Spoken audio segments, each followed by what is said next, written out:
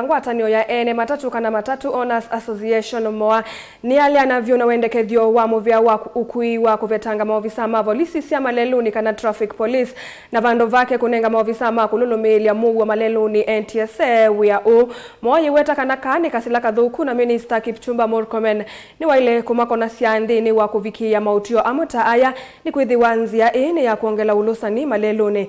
Benjamin Mwakano kutuelezea.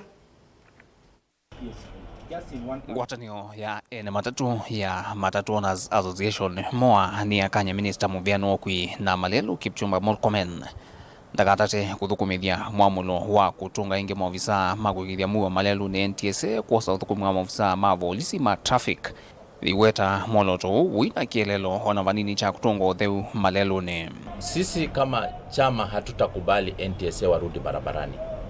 Ntsa yafaa wakae ndani ya ofisi, waweke plan, zile plan za kufanya mambo ya transport iendelee sawa sawa, mambo ya licensing, wa make sure magari zote ziko licensing. Hatutakubali na tunahimiza waziri kuendelea mbele. Ntsa hata wakirudi kwa barabara hawatasaidia. Tunataka polisi through the commandant mwenye anasimamia mambo ya transport traffic kwa barabarani apewe nguvu, apewe afisa wengi kuweza kuenforce mambo ya ajali barabarani. Thino kikalo na ndikima mauvo moa ni leumani etambia ya misako ya kuthimangali cia matatu ila yende o yikono cionthe cianthi bala yikwenda silikali ya lule moloto na kosa kuanzia imbia ya kwikia iliniki no kana kwete utheu yulu wa matatu ila si Maleluni vamwe na mateleva hala mewiyani uno.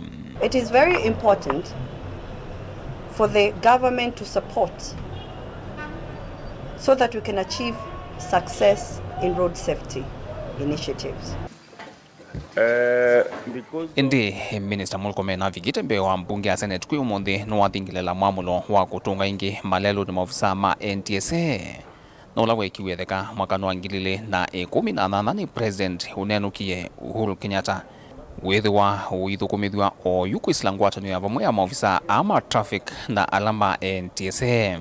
The directive that President Uhuru Kenyatta vacated in 2018 that made it impossible for us in the transport sector and Ntsa particularly to be on the road to do enforcement is now revisited, and together with Professor Kindiki in Interior we will bring back the collaborative effort that required some of the traffic police officers to be seconded to Ntsa for proper enforcement. Because, Mr. Speaker, we were left to what you saw me reading here, you know, sensitization, setting the standards. But, Mr. Speaker, even though the Act permits enforcement on the ground, Mr. Speaker, government decision was made to leave that enforcement only to the traffic police. I believe the new direction will help us to be able to deal with this menace. Ati oyu moa thienda Minister Murkomen hetikile mekalendi na kwiwa na yulua maundu amutia no kana kuhikithia uthukumi sektani ya Ukui na muno wa matatu uina kunika. We ask the government to engage in a joint discussion with us to develop comprehensive short-term and long-term solutions to establish national road safety campaign in partnership with Ntsa and Traffic Department. Vilingwa mauvo kumapamusini wa Ilovi nye nito Benjamin Mwakam.